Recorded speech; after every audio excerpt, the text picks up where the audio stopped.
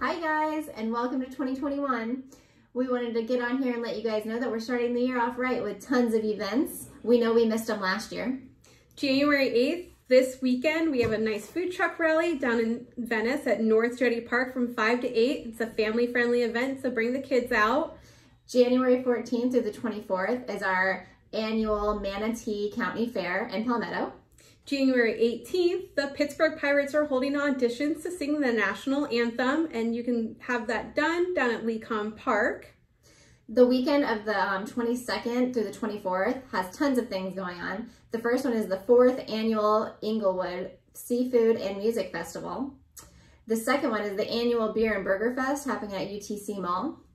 We also have Sarasota Pride Fest happening that weekend in downtown Sarasota.